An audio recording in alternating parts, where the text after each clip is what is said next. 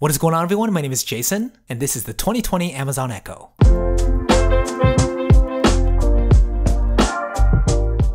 Okay, so ever since Amazon came out with their first Echo back in 2014, not only has it found its way into millions of households across the world, the hardware itself has gone through multiple evolutions throughout that time. And as Amazon's voice assistant continues to drive itself as a critical component of any home, it was exciting to see a refresh of the device that started it all, the new 2020 Amazon Echo. Now, I've had the opportunity to test this thing for about a week now. Full transparency, this isn't a sponsored video, but Amazon was cool enough to send this over for me to get an early look. So today I want to do a quick hands-on review of some of the key features of this device, and at the end I'm going to talk about whether or not it's something you should pick up for this holiday season. Now, before we get into the review, if you're into checking out the latest consumer tech products before you buy them, or if you're just a tech head like me, I make a video like this every single week, so make sure to hit that thumbs up button, and don't forget to subscribe so you can be the first to know when a new JSL review is out and you don't miss anything. And quick question for you guys. I mean, there's no doubt that the 2020 Echo is going to compete head-to-head with the newly announced Apple HomePod Mini. Before I get into all this, which one would you guys go for and why? Curious to get your thoughts. Let me know what you guys are thinking in the comments down below.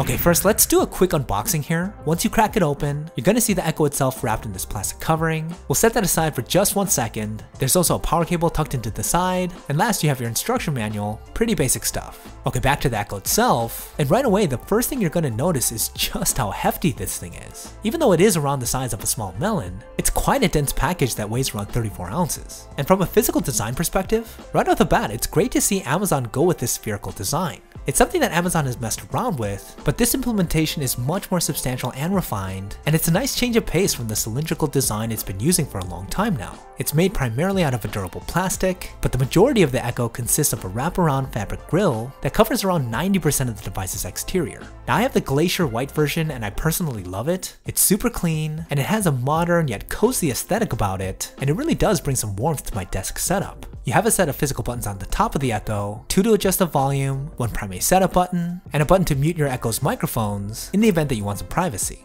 Now, Amazon moved this signature ring-shaped LED to the bottom of the device, and again, it's really nice. It gets quite bright when engaged, and it's still very visible when interacting with the Echo. On the back, you have 2 ports, one for the power cable, and there's also a 3.5mm auxiliary line in, which allows you to hook up the Echo to an external speaker, which is nice to see. All in all, when it comes to design, I could totally see the 4th generation Echo being a hit for families looking to smarten up their home with style. It's a very sleek design that's way more aesthetically focused than older Echo models, and it rides that perfect line between being a high-tech device and a piece of modern home decor, and to me that's a really good thing. Okay, next let's talk about the new Echo's functionality. Now, you're gonna have the full set of features that many of us have grown accustomed to, so it can play music from a multitude of streaming devices, it can play your favorite podcasts, even audiobooks if you're an Audible user, and of course it can do all the smart assistant stuff, like tell you the weather, make calls, set timers, and control your smart home devices. Now, something unique about this particular Echo is that it has a built-in smart hub that's compatible with Zigbee compatible smart home devices, which is actually quite convenient.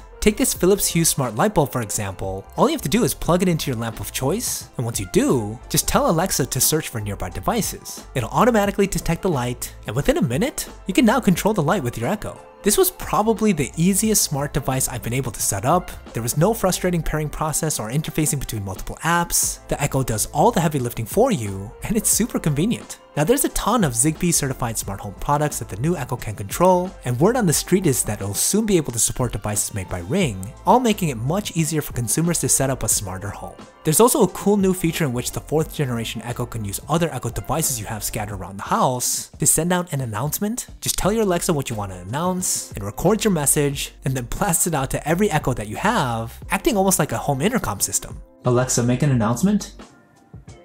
What's the announcement? I'm getting the new iPhone 12 and 12 Pro tomorrow. Announcing. I'm getting the new iPhone 12 and 12 Pro tomorrow.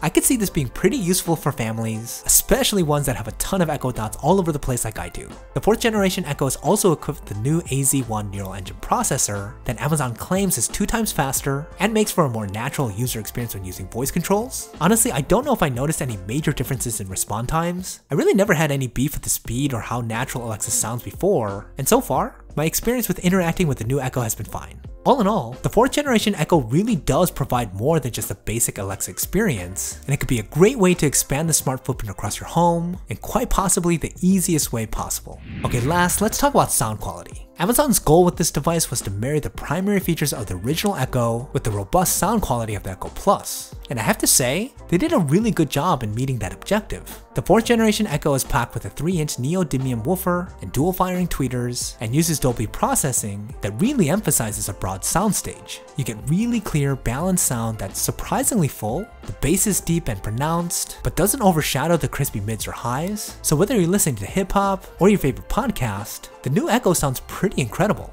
Here's a quick sound test.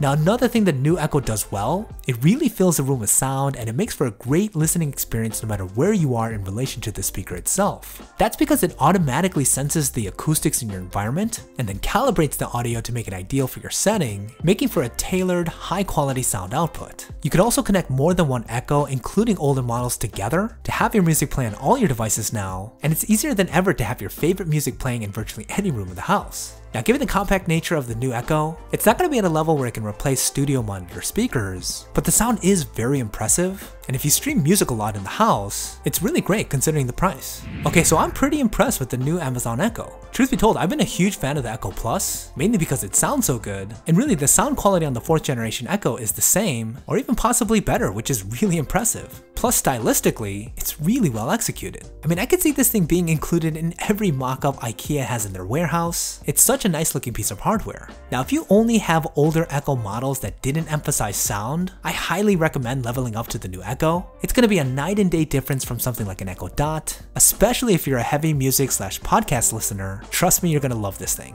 Plus, if you're looking for a super easy way to smarten up the rest of your home without a major headache, the built-in Smart Hub is extremely useful, especially if you're not the most tech-savvy person out there. Okay, that's about it for this quick review. Don't forget to leave me a thumbs up if you guys found it useful, it really helps me out. If you guys have any questions about anything I covered, leave them down in the comments, and I'll be sure to get to you. Thanks for watching, and I'll see you guys in the next one.